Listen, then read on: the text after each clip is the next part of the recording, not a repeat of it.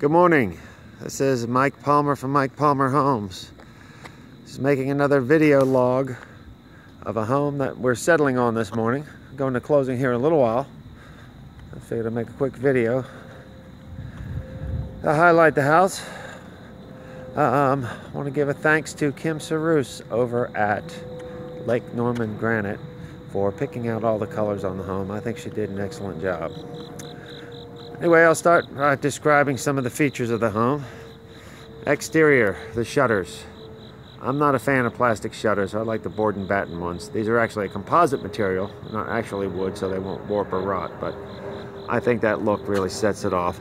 Instead of going with a traditional white coloring, we went with a desert sand, kind of a beige with a soffit and fascia and the windows. On our front porch, one of the features that I particularly like is on the porch ceiling, a wood ceiling. I say this on every video, but I just really think it's a whole lot nicer than a vinyl ceiling. On this front door, we went with the wrought iron insert.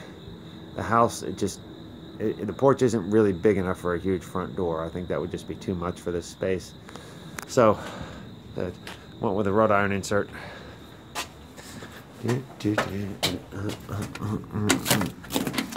Inside, there's our dining room. So we went with a shadow box and chair rail. Wainscoting, accent on the walls. In our great room, we have a stone fireplace. There's granite tops in the kitchen and the island. We've configured this kitchen a lot of different ways. Sometimes we go with a large stationary island.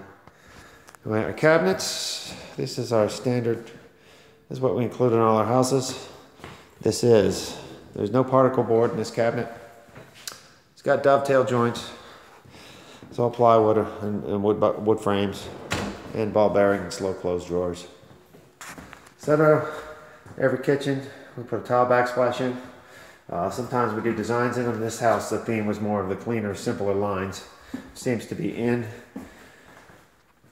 A breakfast room, and we have French doors out to a screen porch out back, and once again we have our knotty pine tongue and groove ceilings. Our rails, our stairs are hardwood with wrought iron balusters.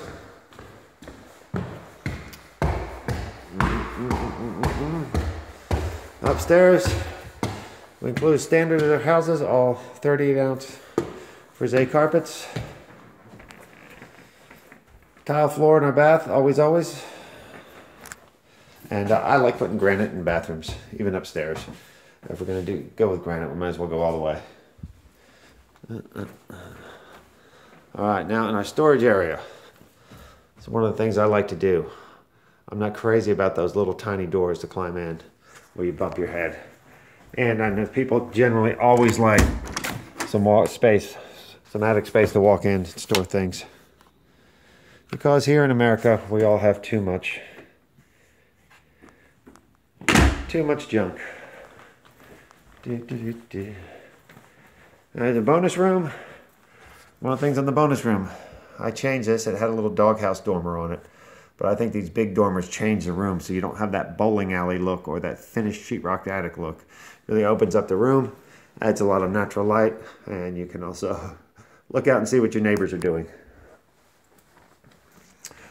It's just the additional bedroom. We have some more nice large storage space over there. They both have walk-in closets. And let's move on to the master suite. This one has a nice large master bedroom. One had with a tray ceiling, but once again, we didn't go too crazy with it because it's kind of the theme of this house is the clean lines. You've got a sitting area over there out front.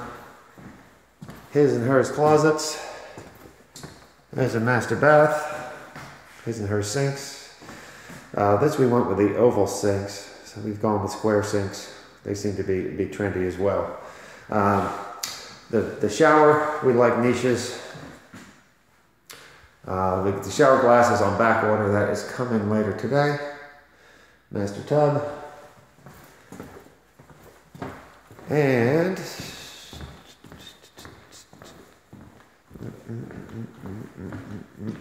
last but not least, our laundry room.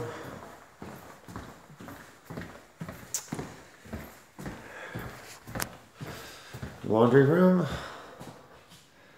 It's a feature that we're really fond of, is having the utility sink, for obvious reasons. There's your hall bath. One of the features we added was this transom light above the tub. This transom window, it just adds some more natural light into a dark space. And this is the 4th bedroom slash guest room slash office. Extra room downstairs.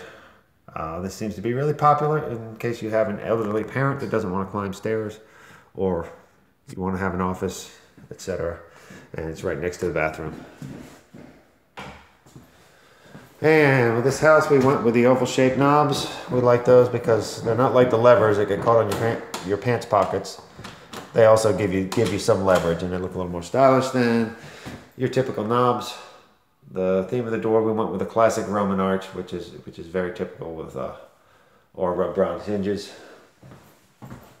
Of course, we got some space under the stairs, closet. We just hate to waste space when we don't have to.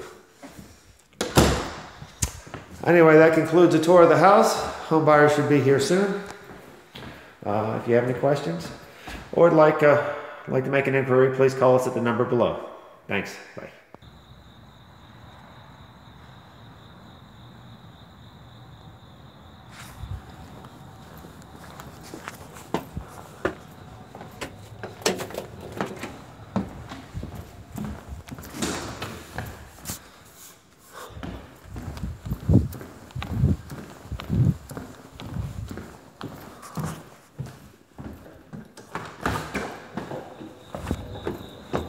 Hey, Danny. Yeah. The stairs don't feel like they had any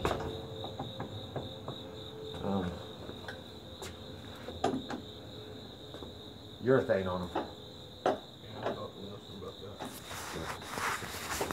I wonder if we can put a clear on top of this, on this ceiling up here.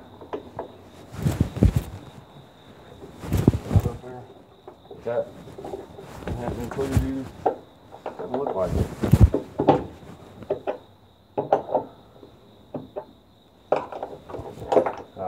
Nice save, Antonio.